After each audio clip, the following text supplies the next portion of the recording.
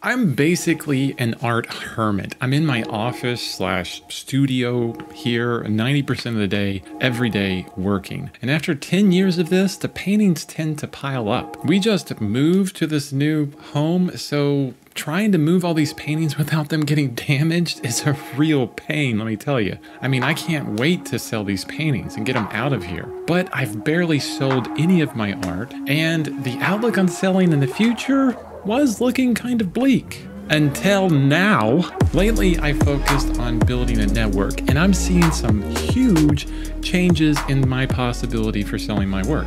I have real hope that I can actually sell my paintings now. So when I see such a massive change in a short period of time, it's obvious that this strategy is working, and I need to share it with others. Hence this video. This is why I'm sharing with you. I need to get it out. Wow. So listen up, take some notes, and get ready for some practical wisdom on one of the most powerful actions you can take to boost your art career, in my opinion. Yeah, I think it's really important though. You should listen. It's great.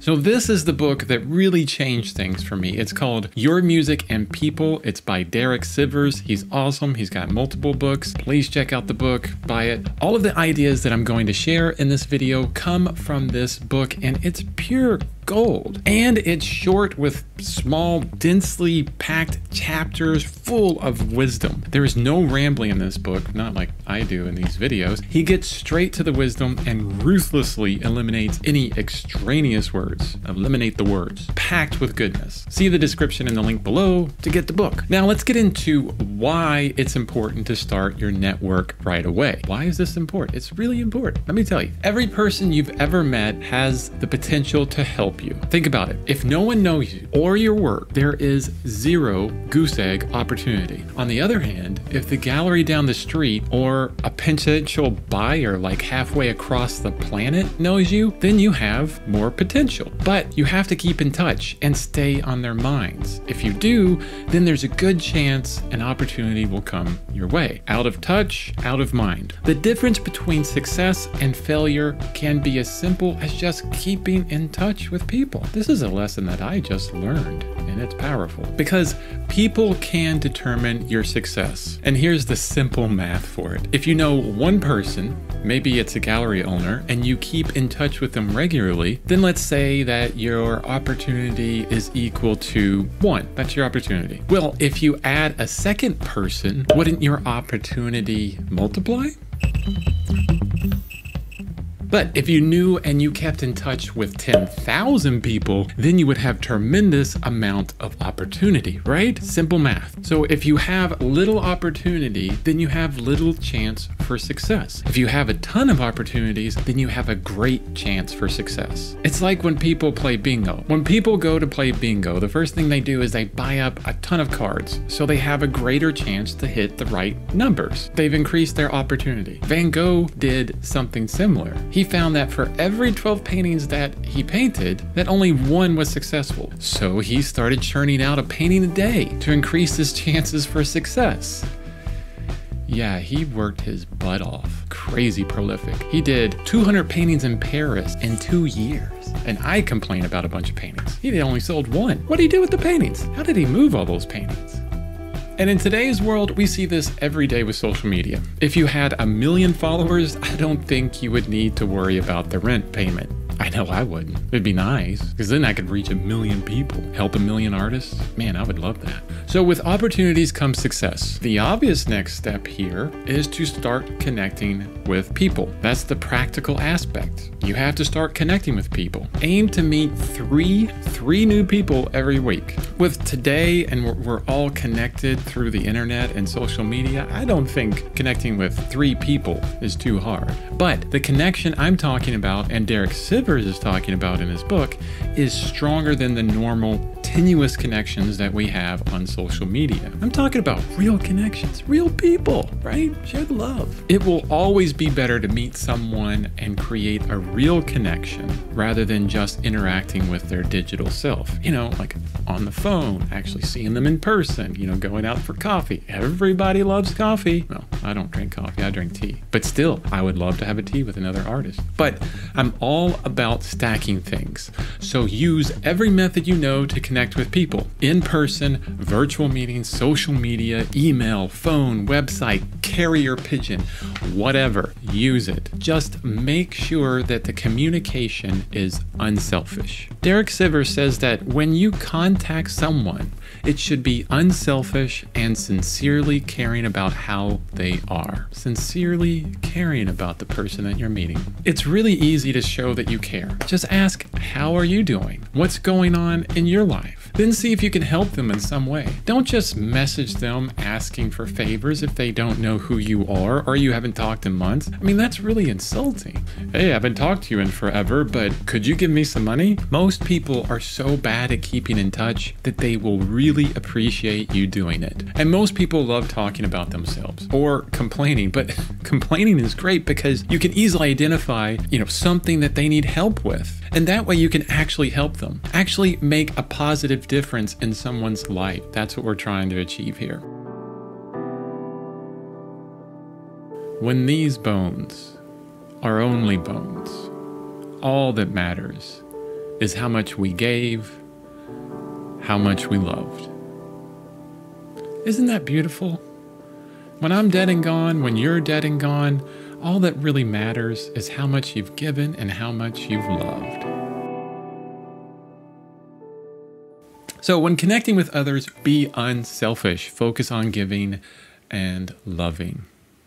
Okay, enough of that. Let's get practical with this because I'm all about the practicality. You need to stay in touch with hundreds of people, so you need to make a simple automatic system to keep in touch without relying on your memory. I know my memory's terrible. This is why you need a database. Because with a database, you can keep track of, private notes with, your discussions with the people that you talk to and you can actually connect with. You can add tags, so when your list gets huge, you can find them easier. You can note their physical location. That way, if you're in a new area, you can look up who's near and have some coffee with them, really connect. You can add a note of when you should contact this person next. This is the most important because continuous communication is what keeps you in their mind for increased opportunities. I do this digitally because the search through the database is powerful. If you have a database of 100 people, it's super easy to just search by their name and reference your notes, especially when they call you out of the blue. Before having this database, I was always wondering, who is this person? When did I last talk with them? I have no idea. Oh my gosh, I'm a terrible friend. Now I can pull up my notes and personalize the communication. You can actually talk to them about something that you talked about last time because you quickly pulled up your notes. Awesome. This is basically my second brain. I can't remember everything about everyone. I use technology for good, or try to in most cases, to make real connections. Now let's get into some recommendations for databases to use. It gets a bit technical here, so bear with me. I'm going to try and show you as best as possible. First, let's look at some essential aspects for a database. It needs to be digital. That's number one. As your network grows, searching, sorting, and filtering are just essential. And we want you to have a huge database. Next, it must work on multiple devices. You never know when you may need to update your notes on someone, and having your entire database in your pocket or on your laptop and on your desktop is essential. And speech to text on your phone is a plus because you can just talk to your phone into your database and update it. Super easy. You can go analog with this by using a Rolodex. Who remembers Rolodexes? Or pencil and paper, but you're going to make your life harder in the future, especially when your database gets massive. So let's focus on digital. And I found that the easier the database is to use, the more expensive it is. For example, Monday.com and Clickup are among the easiest to set up and use, but they can can get expensive. If you want easy on the setup and easy on the wallet, I would suggest Clickup over Monday. But I believe they both have some free options that may be good for you, so check them both out. But the problem with these applications is that your data lives on their servers. Sure, you can export it all and move it to a different database, but I've found that none of these services use each other's data well. So I would export from one, and then I would have to manually import into another. My database isn't huge right now, but manually inserting kind of sucks. And if you do a Google search on personal database, you're going to get a ton of returns. I would suggest staying away from CRMs, customer relation management, I think. They normally come with a ton of bells and whistles, and that just complicates everything. We want to keep this simple, okay? Your database needs to be simple. If it's too complicated, you're not going to use it. Now, in his book, Derek Sivers suggests Cloze.com, C-L-O-Z-E.com, and Monica, but both of them come with too much stuff. Again, I think those two choices are confusing. Keep it simple. My next suggestion is Notion or AnyType. So AnyType is brand new. I think it's only in open beta right now, but it looks really promising. It's pretty awesome. These two have a steep learning curve at the beginning, but when you get the hang of it, there's really no problem managing either one. So steep learning curve just to learn it, but then it gets pretty simple once you know it. Notion is really nice because it's just a set of principles that you can build into anything you want. The best way to learn Notion is to do it yourself though, step by step. Figure out what you really want to do and then go through it. Now, I've created an extra video walkthrough on how to set up a simple database in Notion, so check that out. But while I was writing the script for this video, I did a test to see if I could set up a database in Google Sheets, similar to what I had in Notion, and it worked. In fact, it worked so well that I decided to move over to Google Sheets instead. I mean, completely free, and it's just, like Excel, right? Similar to that. I also created a video of how to do this. Also, check it out. Link in the description below. However you decide to set up your database, here is a list of things that you must track in order for the database to be useful as possible, most useful as possible. First, we need to prioritize our contacts. If we didn't do this, then we would be spending all our time every day on email, phone, social media, and connecting and not getting our paintings done. Paintings are still really important. Here is Derek Sivers' suggestion for prioritization, and I actually use this as well. You have an A list. This is for very important people, which you contact every 3 weeks. You have a B list for important people, and you contact every 2 months, a C list for most people will be here, and you contact every 6 months. And then the sad D-list people that have been demoted, and you only contact them once a year just to make sure that you have their correct contact information. How you organize individuals within the A through D list is completely up to you. Second, we need to track when we contacted them last. A simple date here is good. That's all we need. Third, we need a date of when we need to contact them next. Again, simple date. If I contacted Josh today and he's on my A list, then I would update the last contact date to today and change the next contact date to 3 weeks from now because he's on my A list. So I know when to contact him next. I could even put it on the calendar. Fourth, we need to track methods of contacting them. This could be email, phone, social media, website, whatever. I have email as one of the first columns in my database, phone later, and social media last. Remember, we want this communication to be as personal as possible. A phone call is obviously more personal than an email, but many people would rather answer an email rather than deal with a call out of the blue, especially a video call. Have you ever gotten those video calls? You're like, who is this person? I'm not going to answer this. So email is a bit more considerate in some situations, but I use social media last for connections. Fifth, our notes. Every time we contact a person, we want to jot down some quick notes on the conversation. So keep this short and sweet. Hit the highlights of the conversation and that's it, because you need to be able to look at it while you're on the phone with them or whatever and be able to get an idea of what you talked about last and then reference it in your new conversation, or at least, update your brain. So those are the 5 main pieces for data to track. Priority for each contact, A, B, C, and D. When we contacted them last, when we need to contact them next, how to contact them, email, phone, etc. Notes about them, and the conversations you've had as well. There you go. Do this and begin adding data from what contacts you already have. I added my family and close friends first because, well, they're the most important, right? The next step is to begin filling your database with people that can help you. You could add everyone to your database, but I don't think Bob the plumber is really going to help you with your art career. I mean, Bob's a great guy. He's a plumber. He's a great plumber, but I don't need to put him on my database. The fastest way to fill your database with high leveraged contacts is to attend an event. This is super awesome. So I attended the Tacoma studio tour a couple weeks ago, and my database doubled overnight. My connection now is just fantastic.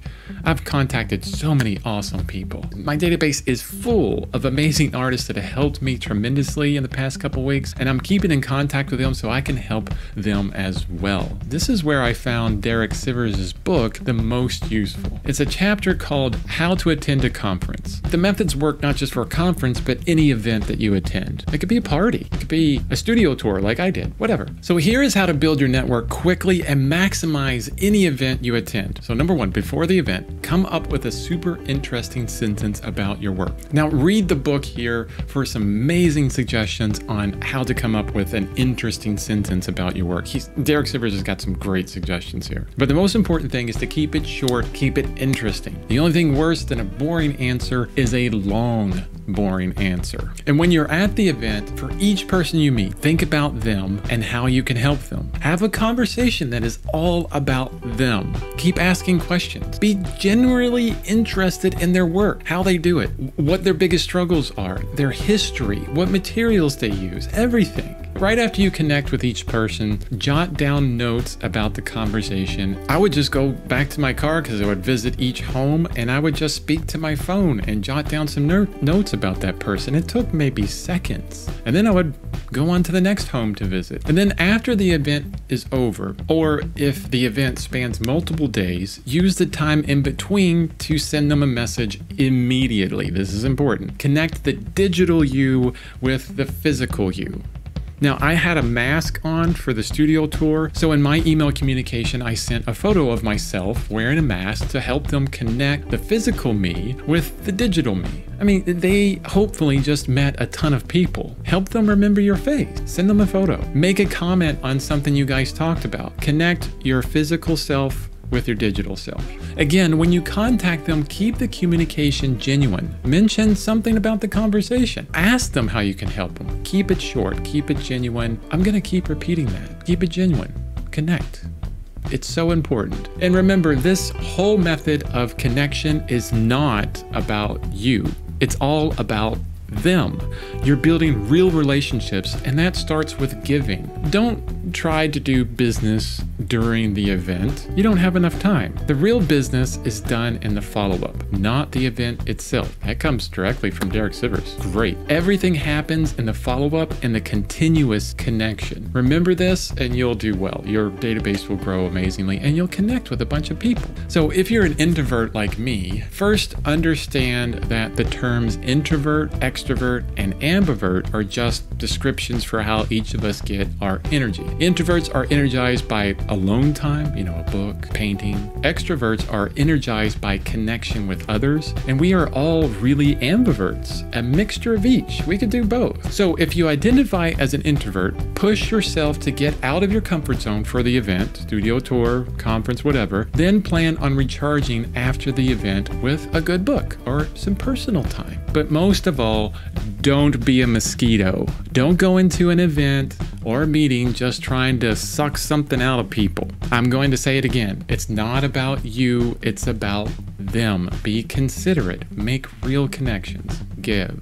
I love what Derek Sivers says. You aren't pulled to success by destiny. You're lifted there by those around you. So true. Absolutely wonderful. Thank you, Derek. That's it. Now go out and use this. Use this system, build your database, connect with people. When you make this a habit, it's easy to stay in touch with hundreds and thousands of people. I guarantee that you will see a huge movement forward in your potential for success.